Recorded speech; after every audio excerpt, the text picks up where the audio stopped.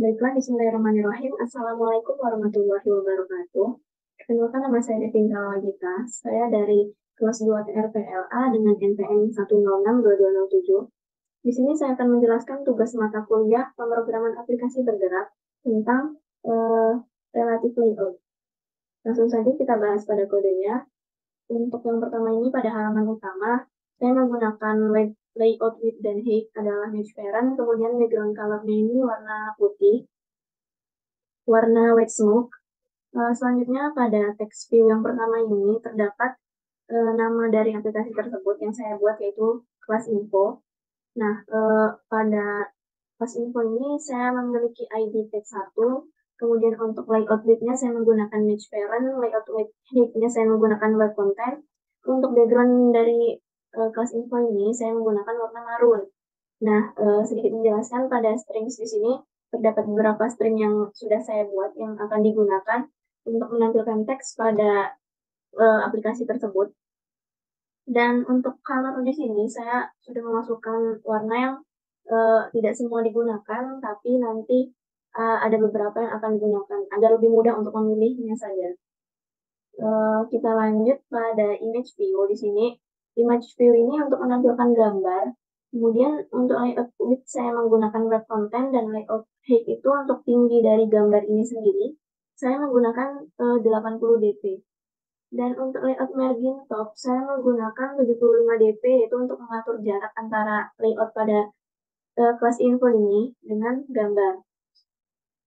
Untuk Android source-nya saya menggunakan drawable dengan nama gambar TRPL. Di sini terdapat gambar yang sudah saya masukkan kemarin. Press drawable. Nah, ini dia untuk gambar TRPL-nya. Kita lanjutkan kembali ke text field selanjutnya. Saya memiliki text field dengan ID judul. Di sini untuk menampilkan judul form data mahasiswa 2 TRPLA. Ini emang di sini tampilannya agak kurang rapi, tetapi saya menyesuaikan yang sudah dirankan di handphone. Nanti untuk di akhir video saya akan menampilkan hasil dari yang sudah saya rankan. Kemudian pada text field ini saya menggunakan margin left 75 dp yaitu jarak antara sini ke sini, dan margin topnya jarak antara sini ke sini itu 170 dp. Untuk gravity saya menggunakan center, dan padding topnya itu jarak antara teks dengan ini saya menggunakan 10 dp. Nah, untuk text size, ukuran dari teks ini sendiri saya menggunakan ukuran 15 dp. Dan untuk text stylenya saya menggunakan bold agar teks ini lebih tebal. Dan text color saya menggunakan warna marun karena saya menggunakan tema marun dengan warna putih ya. Selanjutnya untuk teks di sini nantinya akan menampilkan teks strings dengan nama form name. Di sini form name akan menampilkan teks form data mahasiswa 2 TRPLA. Saya lanjutkan di sini terdapat text view kan. Dengan ID text view, kemudian layout width-nya 145 dp, yaitu panjang dari teks ini sendiri, kemudian layout height-nya 50 dp tingginya. Dan margin left-nya saya menggunakan 50 dp, untuk margin top saya menggunakan 220 dp ya, jarak dari sini ke sini. Padding top-nya ini saya menggunakan 18 dp, dan warna teksnya ini menggunakan warna coklat tua, dan seperti ini ya warnanya. Untuk teksnya sendiri saya menggunakan string dengan nama. Nah, ini untuk garis ini ya. Untuk ID saya menggunakan ID text person name, kemudian layout width-nya web content, layout height-nya web content, layout margin left-nya saya menggunakan ukuran segini, dan margin top-nya menggunakan 220 dp, saya menyesuaikan dengan yang ini tadi ya. Untuk layout to rank off, saya menggunakan ID text view. Untuk Android EMS-nya saya menggunakan 10, input type-nya saya menggunakan tag person name, dan teksnya ini saya kosongi karena nanti akan diisi oleh user gitu kan. Untuk text color saya masih menggunakan warna yang sama dengan ini ya, warna coklat tua. Nah, di sini untuk menampilkan NPM, sebenarnya untuk kodenya masih sama dengan yang di atas, saya hanya mengcopy paste saja dari sini.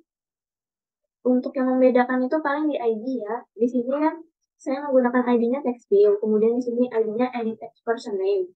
Nah, pada selanjutnya ini yang NPM saya menggunakan ID text view 2, dan edit text ini saya menggunakan edit text person yang 2. Begitu pula dengan selanjutnya, yang tempat tanggal lahir tekstur 3, edit text person yang 3, tekstur 4 gitu. Sampai dengan yang terakhir pada hobi ini ya. Untuk yang lain, membedakan itu untuk string sih paling di sini menggunakan string npm, kemudian di sini string ttl sesuai dengan string yang sudah saya buat di sini ya. Oke, kita langsung lanjut aja ke bagian button. Nah, di sini saya menggunakan dua button yaitu register dan sign in ya. Untuk button register ini sendiri saya memiliki ID regis di sini untuk buttonnya. Kemudian layout width-nya saya menggunakan web content sama dengan height-nya. Untuk layout below saya menggunakan ID CV2 yaitu tekstur 2. Untuk layout margin left di sini saya menggunakan 30 dp untuk mengatur jarak ini ya. Dan margin topnya saya menggunakan 436 dp yaitu jarak antara ini sampai atas ini. Dan untuk color saya menggunakan warna forest green. Seperti ini warnanya sudah saya masukkan di strings. Di bagian color ya. Dan yang lain untuk warna dari teks ini sendiri saya menggunakan warna white smooth menyesuaikan dengan warna background dulu. Dan untuk teksnya saya tidak menggunakan string tapi langsung menggunakan teks register di sini. Nah, untuk button sign in ini sendiri yang membedakan mungkin hanya pada ID, kemudian di sini align parent right agar buttonnya ini berada di sebelah kanan. Kemudian margin topnya ini sebenarnya sama, menyesuaikan dengan yang ini, cuma ada perbedaan 2 angka ya. Dan untuk layout margin right ini saya menggunakan 30 dp. Di sini kan tadi margin left untuk mengatur jarak dari sini ke kiri. Nah, ini karena buttonnya berada di sebelah kanan, jadi saya menggunakan margin right. Untuk background tint-nya ini, warna button ini saya menggunakan warna biru tua, dan text color-nya saya menggunakan white smoke, kemudian Android text-nya saya menggunakan sign in. Kemudian pada main activity saya menghubungkan package-nya ini adalah ke relative layout. Relative layout ini merupakan nama dari project yang telah saya buat.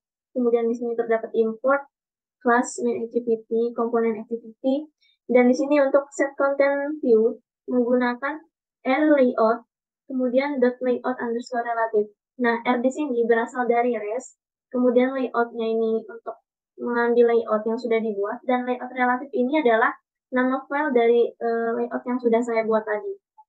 Mungkin sekian penjelasan dari saya. Apabila terdapat kesalahan kata, saya mohon maaf. Kepada Allah saya mohon ampun.